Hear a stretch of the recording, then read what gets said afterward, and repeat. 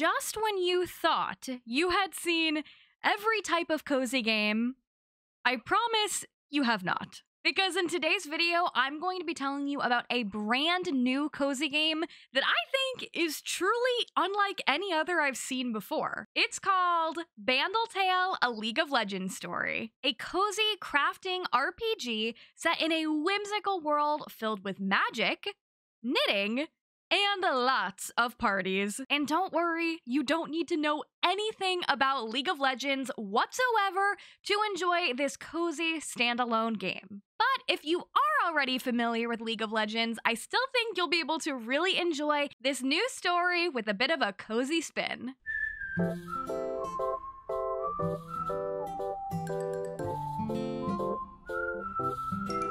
Hello everyone, and welcome back to my channel. If you're new here, hi, my name is Payton. It is nice to meet you, it is nice to see you, and welcome to the corner. Today's video has very kindly been sponsored by Riot Forge, who gave me the opportunity to play Bandle, A League of Legends Story a little bit early. And since I got the chance to really dive in and explore all that there is to explore in this game, I am here to tell you everything I think you need to know about Bandle, A League of Legends Story before you play, which you can play yourself right now. And don't worry, even though today's video is going to be including a lot of fun details, overviews, my opinion about the game, I will not be spoiling the game for you, so you definitely can still watch this one without getting the story ruined for you. But before we get into it, please be sure to click the lovely little like button, as well as subscribe for more cozy, chaotic content.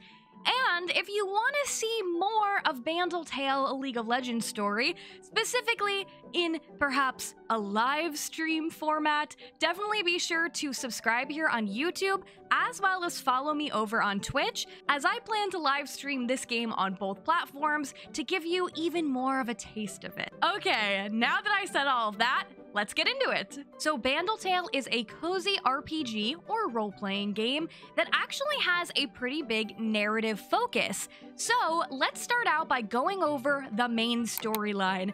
What is this about? What can we get into when we play this game? The story follows your character, a Yordle, or what I call a fuzzy little adorable animal creature who lives in a place called Yarnville. And just as the name suggests, Yarnville is an island where knitting pretty much is the thing. Knitting is like what makes the world go round. We love to knit. Everybody knits. Yarn everywhere. The name is fitting. The story takes off when you have just finished your 101-year-long apprenticeship that taught you, of course, all about knitting and crafting.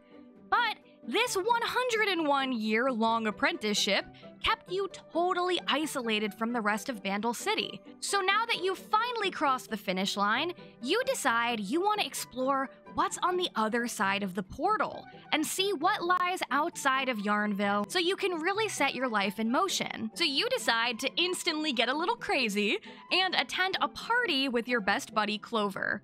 But once you're there, things go wrong. Like the worst party you've ever been to times 100 wrong. Because Bandle City gets totally split apart, leaving no way to get to the once connecting lands and making some of your friends completely lost. So it's your job to use what you've learned to travel to new places, craft and knit yourself out of sticky situations, throw parties, and enlist the help of League of Legends champions to reunite Bandle City and locate your lost friends. So now that I've told you a little bit about the story, let's talk about some of the characters you'll be able to meet along the way.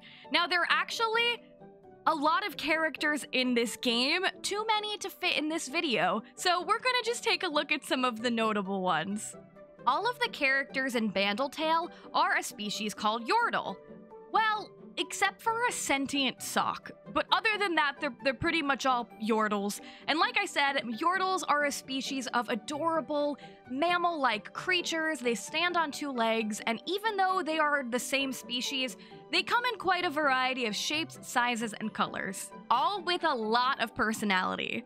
So let's start out with the Yordles of Yarnville, starting with you, yourself as the player. Your character is fully customizable, and you'll begin your journey by choosing your Yordle's fur color, ear shape, name, pronouns, accessories, and a whole lot more. And if you're like me, you may be stuck on this screen for a while because there are a lot of very cute options to make your character look as vibrant and fun as possible. But of course, you don't live in Yarnville all by yourself, so notably there's also Gramps, who is the Yordle that you've done your apprenticeship with, and he's taught you pretty much everything you know, at least at the beginning of the game. Then there's Clover, your very best friend.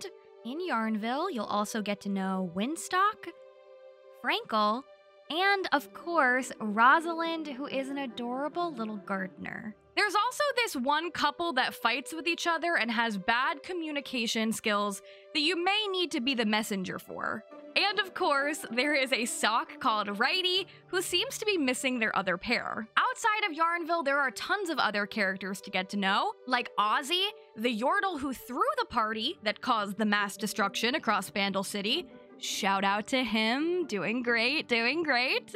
And of course, there are the League of Legends champion Yordles. These are like the people. There's Corky, the pilot who has an amazing mustache and he'll help you fly from place to place. There's Lulu, the beautiful mage who stirs up magical illusions. There's a Rumble, the inventor who has just a little bit of a temper. There's Timo, an enthusiastic scout who is always sure to bring the positive vibes.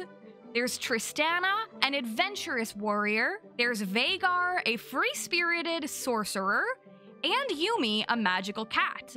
There's also these adorable little pet-like creatures in the game called Poros, and they're pretty much like cute little fluffball pets. In addition to all of these characters, there are unique characters in every other place you'll get to experience in the game, but I won't spoil those ones for you because the characters are very unique to the location that you'll find them in. Moving on, let's talk about some of the gameplay features. So you know the game is very narrative focused, you know there are really cute characters, but what are you actually going to be doing in the game? Well, you're going to be doing a few different things. The gameplay is going to center around a few different mechanics, but mainly, you'll need to engage in gathering. You'll gather naturally unnatural resources from the strange world around you. You'll of course have to do tons of crafting. You'll craft workstations and build quest items from the convenience of your bigger on the inside backpack house. You'll also need to discover and use the portal system to travel between 6 uniquely themed islands, all of various styles. You'll also fulfill quests with the League of Legends champions, taking advantage of a skill tree that will help you learn many skills across a variety of disciplines, from gardening to cooking to more. You'll also level up your relationships with the Yordle champions by throwing your own parties. Like, this is the only game I have ever played where I need to be a good hostess. I better make sure there are snacks. I have to make my party desirable so I can make friends. And I just think that is so funny, and I love it. In addition to this, you'll also farm unusual crops for cooking enchanting recipes to help gain the esteem of your fellow Yordles, to of course host the perfect party to unite all of the Bandle City inhabitants and restore the balance of the world. In essence, the game is about exploration, crafting, cooking/party throwing, and questing/relationship building. And all of these mechanics are important for following the game's main storyline to help reunite Bandle City. Now, this is a cozy gaming channel, so of course we need to touch on what I'm calling the coziness factor of the game. Now, the word cozy and cozy gaming is totally subjective. Your idea of a cozy game might be different than mine, and that's okay. But I'm going to point out some of the features of this game that I think make it in particularly very cozy. So, what makes Bandletale cozy? I think the obvious thing to start out with is the environment. It has electric, bright colors, it is just so full of life, and of course, the characters are very cutesy and adorable. Now, the environment is what first drew me into the game. When I saw the trailer last year, I remember I reacted to it in a Nintendo Direct, and I was just Speechless. It already grabbed me just from the visual style. One little hero, one humongous problem. Welcome to Bandle City, a whimsical land inhabited by small fuzzy beings called Yordles. After a party gets a little too wild, the portals holding the land together collapse. Yes! And it just exudes the idea of fun and chill vibes. And not only is the visual style very pleasing, but it is accompanied by a very chill lo-fi soundtrack. And of course, there are lots of different music styles that can be considered cozy. But for myself personally, when I think of cozy, lo-fi is always my favorite thing. I'm always listening to lo-fi whenever I'm doing pretty much anything ever. So this game will set you up with a lovely, magical lo-fi soundtrack that really goes along with the visual style you'll see. I think out of everything though, the thing that makes this game feel very cozy to me is the knitting and crafting influence. We're in a time where most of the cozy games we're seeing are farming based, and there is definitely a little bit of farming in Bandle Tale, but it is really focused on the crafting and specifically the knitting style. I've played tons of crafting games before, but I've never played a game quite like this one where I'm repairing bridges with yarn and walking around with a boot made out of yarn. I think that the knitting influence just really makes this one feel so warm and fuzzy to me. Specifically in Yarnville, the place you're from, all of the roads are just knitted carpets. So it really makes it feel just so wholesome and sweet, and I feel like it makes it feel really unique. Something else I find really cozy about this game is the day to night cycle doesn't pressure you to go to bed. There is no passing out or, oh no, I missed my bedtime, now I'm not gonna have energy to be able to do the things I want to do. The game does feature a version of a day to night cycle, so as you play you will see the different times of day. It'll get a little bit darker, and you do need to eventually go to sleep because that's how you gain more points to acquire more skills. But the game isn't going to punish you. It's not going to count down to the next time you need to get to bed, which is something that I struggle with in a lot of my favorite cozy games because sometimes the days feel like they go by so fast and there's never enough time to do anything, and I frequently pass out and never make it into bed on time. So I like that Bandle Tale does feature the opportunity to see the day go from daytime to nighttime, and the dreaming is important, but it just feels less intense and definitely more cozy. You'll see the changes of the time, but you won't be penalized for not doing tasks in a timely manner. There are tons of different things to do in the game, and it really does make you feel like you can do things at your own pace, which I think lends to the overall coziness factor of it. I don't feel stressed when I'm playing. And so with that, because there's not a strict day-to-night system, the game will also give you the ability to save from anywhere, which is one of my features when I play a cozy game, because, real life gets in the way sometimes, and there are so many games where I'll start a day and then I'll either have to forego the progress I've made in the day or speedrun it to the end because maybe I don't have time to finish the day. My in real life has taken me out and I need to go do something else. So I really like the option that you can save from anywhere in this game, as well as the game will auto-save for you. So if you're bad at remembering to save, like I am, the game will have you covered. Another thing I think is really cozy about this game is I think they do a really good job with the tutorials. I am notoriously bad for not listening to tutorials and then instantly being confused. This game, I feel like, does a really good job of breaking down what you need to do. It doesn't feel like, but still feels like it leaves things up for you to discover. It's not going to tell you how to do every single thing, but I do think it guides you. It doesn't just kind of throw you out there and have you figure everything out yourself.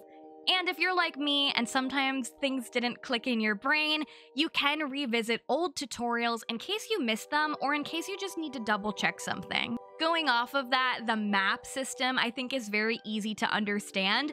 Not only does it show you the map pretty clearly, but it will actually isolate different places, specifically like characters' homes, and it'll show you them outside of the main map. So if you're looking for Gramps' house, for example, and you don't quite remember where that is, you'll actually see Gramps' house just by itself.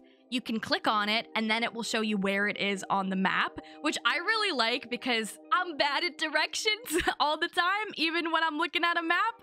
So I feel like it makes it really easy, and the world doesn't feel too overwhelming to explore. There are lots of places to go, but I think that they make it pretty easy to remember where it is you need to get back to. And something else that I really love about the game that I think makes it very cozy is the skill tree progression. There are a lot of skills that your character will learn in the game, which I think is so fun and exciting, and the interface I think is very easy and seamless. It's clear what everything is there to do, but what I enjoy so much about the skill tree progression is it doesn't give you everything all at once, which I think can be quite overwhelming. I think if you start the game knowing how to do all of the cooking and all of the gardening and all of the harvesting different materials and the crafting, I think it could be a little bit much all at once. So I feel like the progression is really nice. You also have the option to redeem certain skills first over others. The main story will of course ask you to, prioritize like learning a certain skill at a certain point to progress, but there are a lot of times where you kind of get to pick and choose what skill you want to focus on next, which I think really lends to the overall coziness of it because it feels more customizable. It feels like the experience is very tailored to you, and even though you're following a narrative, you can kind of navigate that narrative in different ways. Okay, now let's talk about the facts. Let's talk about the platforms this game is coming out on. Like I said, you can purchase this game right now. It is available both on Nintendo Switch, so you can purchase it in the Nintendo eShop, and it's available for PC. Both platforms have the game at the same price of $24.99. I'm talking in US dollars. And both platforms will not only give you the option to purchase the regular game, but they'll also give you the option to purchase the deluxe edition at $29.99, which will include some more features. The deluxe edition will include the following. It'll include a Poro closet where you can dress up your little fluffy Poro pal in 2 different exclusive and very cute outfits. The deluxe edition will also include the Home Suite backpack, which will give you 2 different eye-catching exteriors for your backpack home. It will also include the Strut with Style option, which will give you some more pathway effects for your characters. Specifically, this one will give 3 different pathway effects called Busy Bee, Zip Zap, and Full Speed Ahead. And finally, the deluxe edition will include the secret menu, where you can add 3 additional recipes to your cookbook, specifically the rainbow egg, the almost perilous pie, and the Poro snacks. So now I have told you so many things about Bandle, a League of Legends story without spoiling the game for you, just kind of like setting you up, giving you a taste of what you're in for. So far, I'm not gonna lie, this was one of my most highly anticipated cozy games of the year. Like I said earlier, I found out about this game last year. I reacted to a Nintendo Direct and this game was included in it. And I remember saying on that stream, and I've been saying it since, that knitting game is going to change my life. It is going to be so good. To stitch Bandle City back together. Knitting magic? Journey. Oh, this is the best one. Bandle, a League of Legends story. So I had really high expectations coming into this one, and so far I have to say the game has exceeded my expectations. I really love that it is so narrative focused, but it also does feel like there's a nice amount of customization. I like the cooking aspect, I love the party throwing, I really love the characters, the different quests you can do for them, and overall, it is a very cozy experience. When I boot up this game, I feel happy, I feel joyful, and I feel invested in what's going on. So I definitely recommend checking it out. And thank you again to Riot Forge for sponsoring this video and giving me the opportunity to get to play this game a little bit early. Like I said, I will be covering this game a little bit more on the channel, so if you're interested to hear even more thoughts, if you're interested to see gameplay, you can check out my live streams and also upcoming videos, as I definitely plan to be playing more of Bandle because I really do think it is a unique and fun cozy game. But I want to know your thoughts down below. Will you be picking up Bandle, a League of Legends story? And what looks interesting to you? I want to hear all of your thoughts down below. Like I said, you can purchase the game over on Steam or in the Nintendo eShop, as well as check out the deluxe edition in case you're interested in some more goodies as well. Please be sure to click the lovely little like button on your way out, as well as subscribe for more cozy, chaotic content. Thank you so much for watching. I will see you in the next one, and bye-bye!